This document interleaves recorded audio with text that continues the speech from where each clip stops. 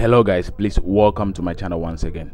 In today's video I am going to be showing you how to use your Facebook page or how to use your Facebook business page. If today has been your first time on this particular channel, please kindly subscribe for more lessons like this in the coming days.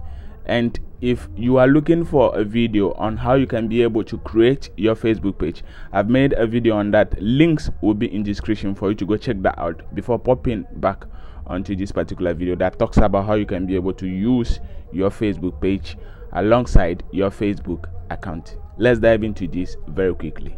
Alright, so once you've gone onto your Facebook account, like I said, you've got your Facebook page created already. How you can access that is tap onto the menu option showing right here, and these are a couple of pages that I have got. If you've created a Facebook page, this is how it will be separated from your account. So right here, if you need to operate with your Facebook page, you need to tap onto the Facebook page this way, and right here, this is how it pops out. If you've tapped onto your Facebook page, you've got an overview. This is how your page looks like, and these are all the setup that you have done onto your page recently. All will be seen at the bottom of this particular list called overview. So you need to move on to the ads. If you've got an ads running, this is how you can be able to get access to that if you want. This is the notification column, and right here you can be able to see and respond to all the notifications that are coming onto your Facebook post that you have made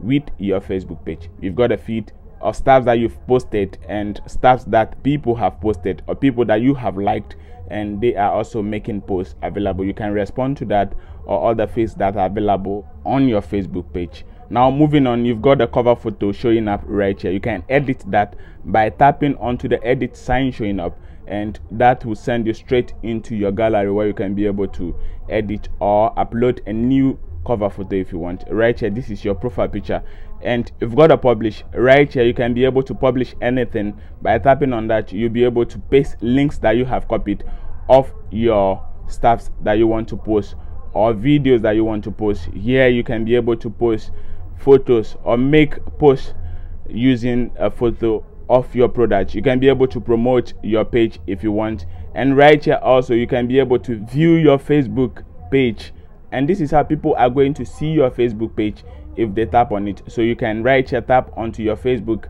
page to see how it looks.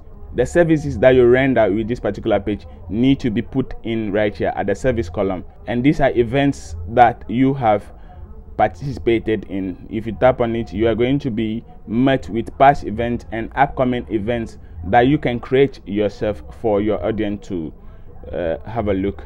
Moving on, these are your posts that you've made. Your photos are available right here. You can create a post. Like I've said, your photos can be used to create a post. You can create a story and reels if you want. So right here you need to tap on settings and see how that works very quickly. You've got general. This is generally all the things that you have made available onto your Facebook settings and features. You've got the page info. This is the information that you have let go available on your Facebook page. You've got the messaging. You can respond and send message using this particular feed right here, notifications that I've talked about. And moving on straight onto your Instagram and WhatsApp account right here, you can be able to link these both social media accounts to your Facebook page so that you can transact all your businesses with this account using the Facebook page as a link to them. Linking these two pages or accounts together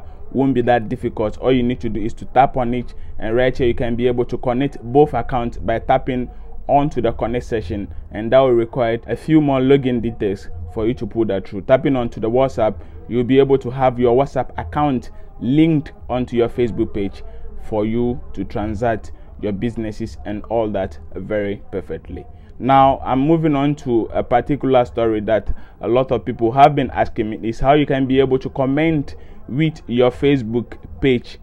Rather, what you need to do is to move on to the page that you want to comment on. And one secret that I want everyone to know is reasons why you cannot be able to comment with your page on people's posts is because they've made those posts known to only friends, and your page, however, is not part of their friend list. So because of that, you cannot be able to comment with your Facebook page on people's posts. But however, posts that are made public or posts that comes from pages that are made public, you can use your Facebook page to comment on those particular posts. Right here you can see a page, and what you need to do is to tap on the profile icon showing up right here. There you go. So these are all the accounts that you have got, or all the page that you have got. You can comment using your Facebook page by tapping onto the page this way. Automatically your account has been set to comment with the Facebook page of yours. You can go ahead and comment, and this is how you'll be able to differentiate between your Facebook account and your Facebook page. If this particular video has been helpful, or if there's something I've not been able to touch right here, please, you can leave that in the comment section and I'll be able to address that properly. Enjoy the rest of the day, and please subscribe to my channel for more lessons like this in the coming days. I'll be seeing you again in another exciting piece of content. Please have a great day.